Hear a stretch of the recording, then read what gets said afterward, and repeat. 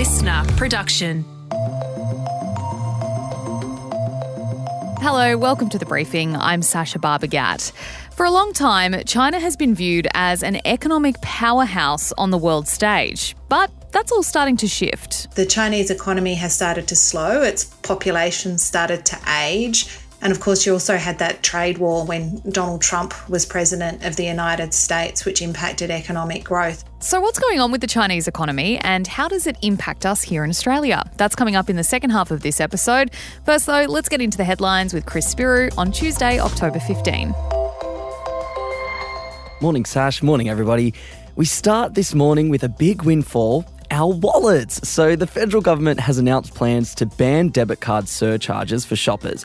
That means whenever you tap or insert your card, whether it's buying your morning coffee or a new pair of shoes, you won't be slugged that extra 1%, 2% or 5% by the retailer. The change won't come into effect until January 1 of 2026 though, and is subject to a review by the Reserve Bank, Sash. Yeah, Labor is also asking the consumer watchdog, the ACCC, to investigate excessive card costs charged by some businesses. We were talking before we hit record about, what was it, your local fish and chip shop that slugs you 5%? I am not naming and shaming. Dodgy Sasha. Operators, I think you called them. No, I did not. So there are plenty of people doing the wrong thing out there. Yeah. It is estimated we're losing anywhere between $1 and $4 billion a year to these debit card surcharges. So definitely a win for the hip pocket. And it's interesting because I think when card payments first came into force, you know, retailers would say and small businesses would say, oh, you know, it takes us ages to get the money from the bank. They take ages to release the funds. We have to pay extra money in order to process these. So hence, we're charging you a surcharge if you want to use your card. But bank fees are way lower these days. It definitely doesn't take as long for that money to be released. So the argument is kind of null and void. Hence, Labor saying, all right, it's time to end this practice. And just 12% of purchases in Australia are made in cash these days anyway. Most people are using their card, which means we are all, majority of us, are paying this extra money, which probably doesn't really need to be paid. And it's worth noting as well, a ban would bring Australia's practice in line with the UK and other parts of Europe where you don't get charged a surcharge. So RBA is still looking into it, but Labor has made it pretty clear that they want to push ahead with this change. Sticking with politics, Palestinian refugees in Australia must now be personally invited to apply for a longer visa. The conversation around temporary humanitarian visas flared late last week as Labor and the Coalition faced off in Parliament over security screenings. Now, though, the Albanese government says it won't be offering automatic visas to Gazan refugees living in Australia, which is estimated to be about 1,500 people at the moment. Instead, they've opened an online form which will allow them to express their interest in staying in the country, Sash. Immigration Minister Tony Burke will then be personally responsible for overseeing applications and then inviting people based on those applications to apply for a 3-year visa. So the plans have been criticised as less generous when you compare it to the Coalition's treatment of Ukrainian refugees who were all offered 3-year humanitarian visas by the former Immigration Minister. However, the Palestine Australia Relief and Action Group has welcomed the government's humanitarian pathway, but has said that a route to permanency is essential. Yeah, and just moving to the Middle East now for a moment, at least 21 people have been killed after Israel struck Lebanon's north for the first time early this morning, while millions of Israelis have taken shelter from projectiles fired back across the border. Israeli PM Benjamin Netanyahu has vowed to mercilessly strike Hezbollah after its drone attack on a military base in Israel killed 4 Israeli soldiers. Earlier in the day, we saw at least 14 people killed and dozens injured when Israel struck a food distribution centre in Gaza, as well as the courtyard of a hospital tent camp where displaced Palestinians had been seeking shelter. And there were some really confronting videos shared to social media by journalist Sash, which showed people at the hospital being burnt alive as rescuers struggled to contain the fire. An IDF spokesperson has said that the Air Force carried out an attack on a command and control centre used by Hamas. Aussies could soon be able to join a class action against Ticketmaster and Live Nation over allegations of dodgy ticketing practices. So this comes after an ABC investigation uncovered claims they were charging fans hidden fees for concert tickets. And on top of that, questions about the decision to bring in dynamic pricing. So that's when the cost of a ticket to a gig goes up as it gets more popular, kind of like surge pricing for Ubers. If you want more of an explanation, we did a great explainer on this last Wednesday, October 9. Go check it out. Yeah, in Australia, the model has been used for tickets to Green Day, the Australian Open and the Grand Prix. One lawyer says his firm has been contacted by multiple people concerned about the practices of Live Nation and Ticketmaster when it comes to selling these tickets to major events, and that they're investigating whether or not to proceed with legal action. It's a big day for tickets in Australia as well. The Oasis general sales starts today. Shout out to all the middle-aged men who they are treating this like the Eras tour. Especially the middle-aged men who work on this show, Sasha. Yeah, shout out to Cuz. He got his tickets yesterday. Cuz makes everything sound beautiful when you listen to it. So we're very happy for Cuz that the gladiator fight to get tickets to Oasis is over for him. He succeeded yesterday in the pre-sale.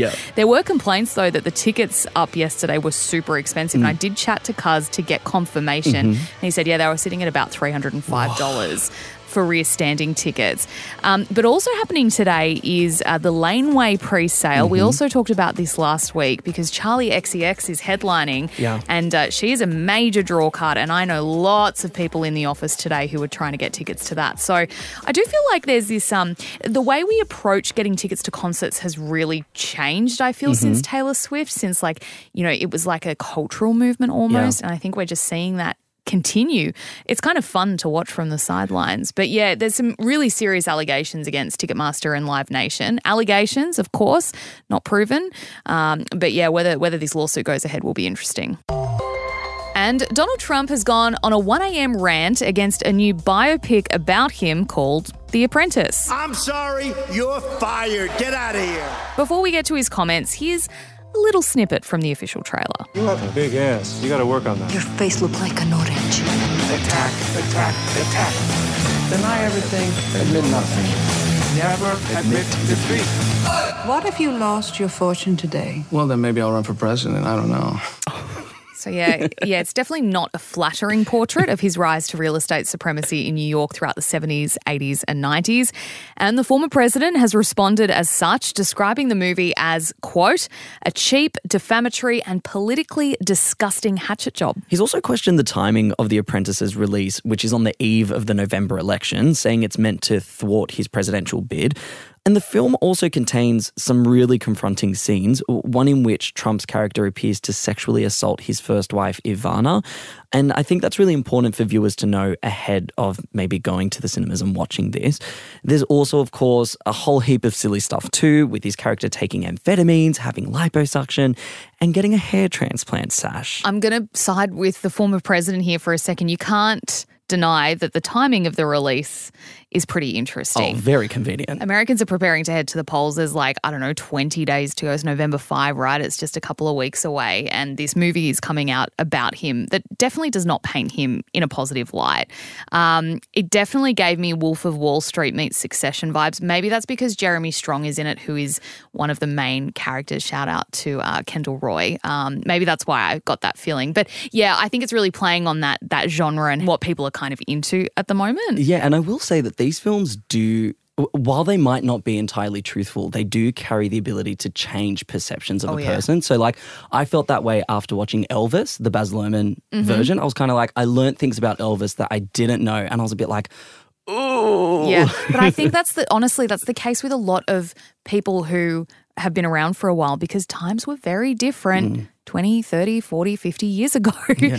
What flew then wouldn't fly now in a lot of cases. So this film did debut at Cannes to very positive reviews, but there was a lot of controversy around it as well. Hollywood didn't want to fund it. Actors who were involved in the project didn't want to humanize Trump, which was really interesting. And investors nearly pulled support for it after seeing it. But it's debuting, it's going out there, and Donald Trump isn't happy about it. Surprise, surprise.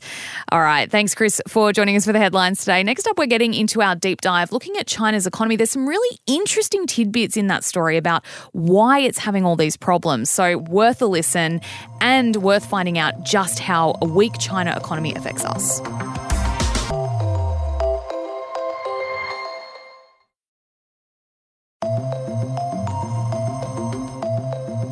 A healthy Chinese economy has become vital to the well-being of our own here in Australia. For years, decades even, the story out of China has been one of astounding economic success and growth. But has overspending, overconsuming and bad investment finally caught up with Beijing? Late last month, apparently spooked by faltering growth, the Chinese government adopted an array of economic stimulus measures designed to reset the economy. So just how bad is the situation over there? And should we be looking elsewhere for trade partners right now? Joining me to talk about it is the lead economist for Impact Economics and Policy, Dr. Angela Jackson. Doctor, welcome to the briefing today. Look, let's start with the very top line. We're hearing these reports that China's economy is slowing down. Is that true? And what is driving that trend? It certainly is true. I think, we've all grown up during a period where the Chinese economy really has just kept going from strength to strength. It used to record economic growth with sort of 9%, which is very, very high. And we've seen it industrialise over the last 20 to 30 years. And that growth has been really important for Australia. Really what we've seen is since sort of the end of the last decade, coming into the pandemic, the Chinese economy has started to slow. Its population started to age. Issues have started to emerge in its residential property market in particular. And of course, you also had that trade war when Donald Trump was president of the United States, which impacted economic growth. And so we've really seen a slowdown in Chinese economic growth. Now, it's still pretty strong in terms of if Australia was recording sort of 4 or 5% economic growth a year, we'd be really, really happy. But for an economy like China, it's much slower than it was. How is this impacting people in China? As you said, it's still strong. It's not like the country's gone into recession or is going backwards, I suppose. But are we seeing a real translation of this slowing economy impacting the people of China? Yeah, so what we're seeing is certainly rising youth unemployment, which is a concern.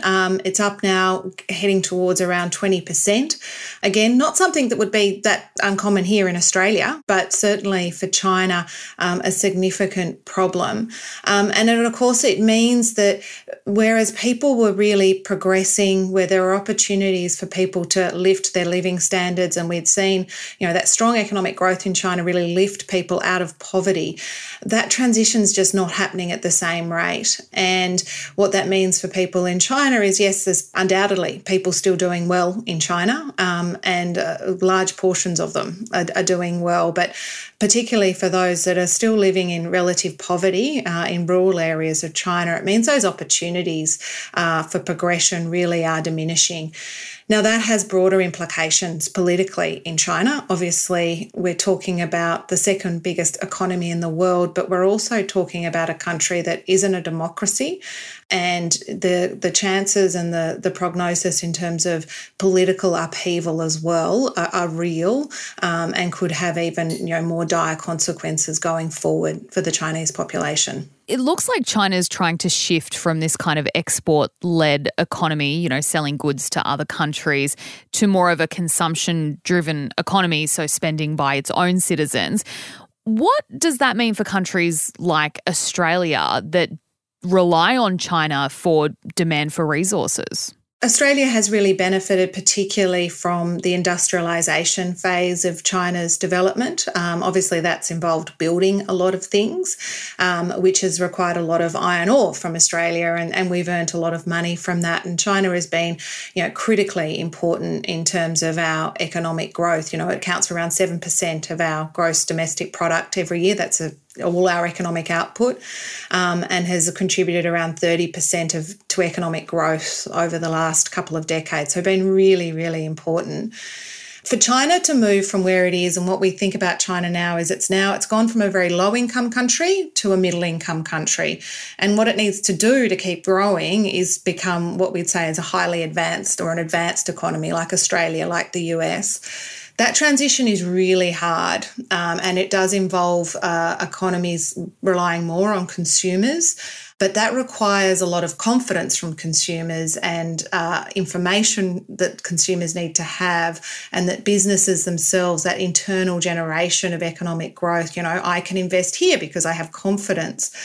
It's a really hard thing for China to do at this point of its development when it's not a democracy in particular. And so it's kind of reached this point where its economic growth, it needs to become driven internally, but it's struggling to do that. And the government's trying to encourage it it's going to struggle. I think it's going to have some real problems over the next 5 to 10 years as it, yes, tries to prop up demand with fiscal stimulus, but ultimately consumers have to have confidence to do that. And it's difficult to have that confidence when you're not in a democracy the way that we are here in Australia, where we can rely on things like this podcast to give us information about what's happening.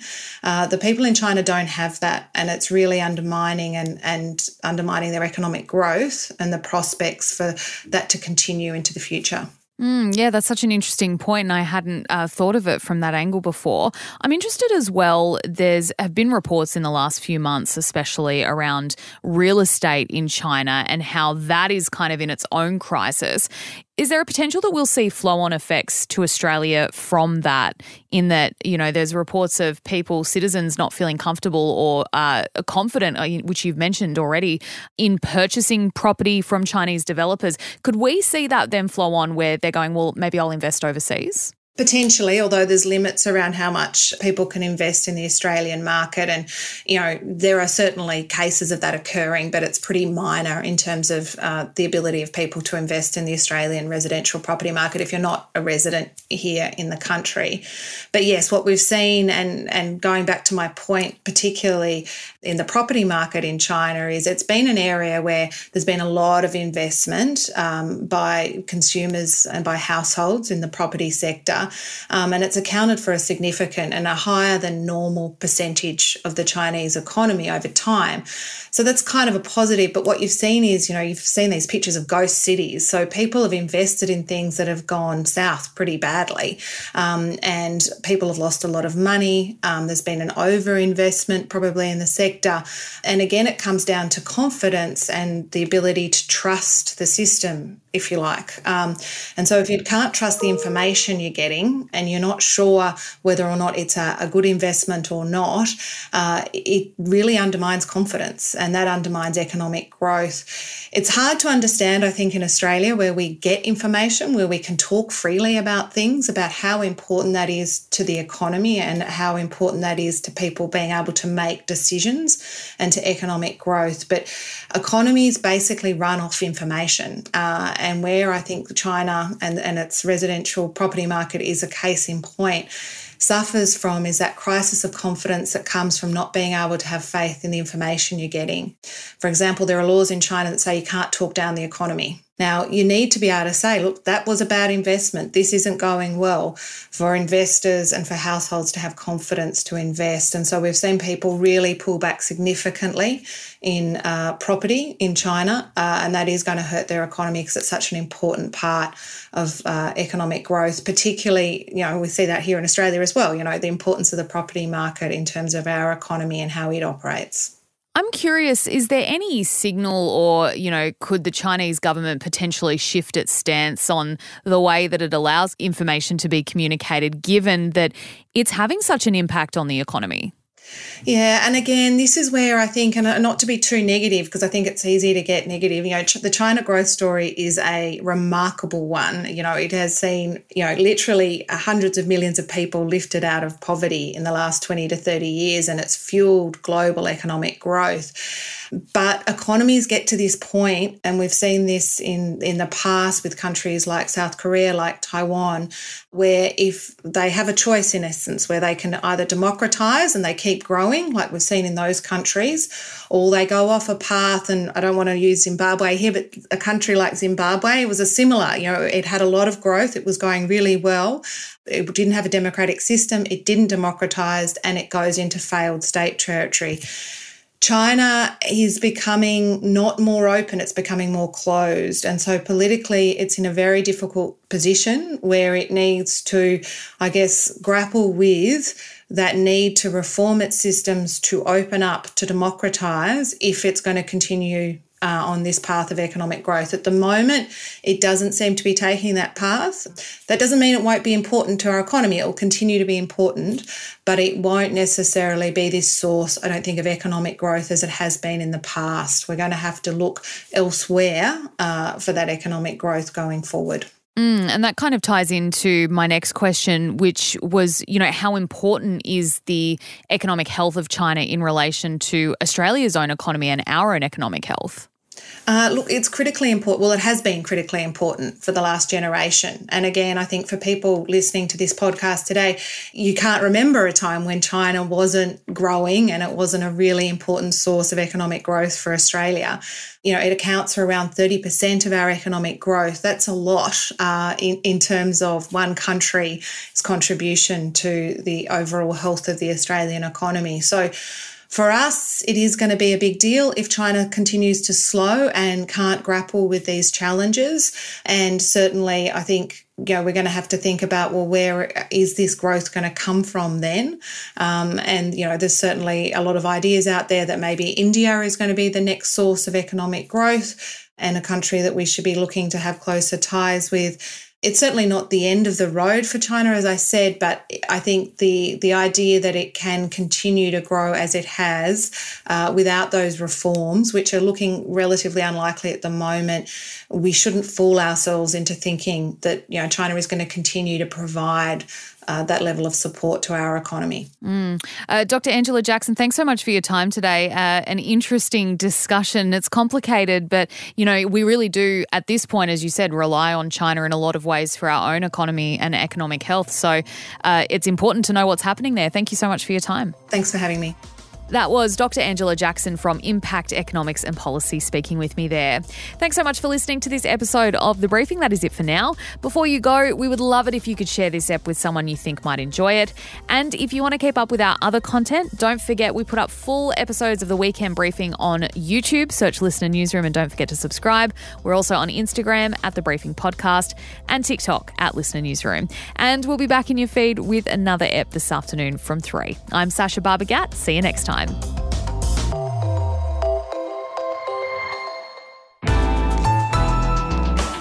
LiSTNR.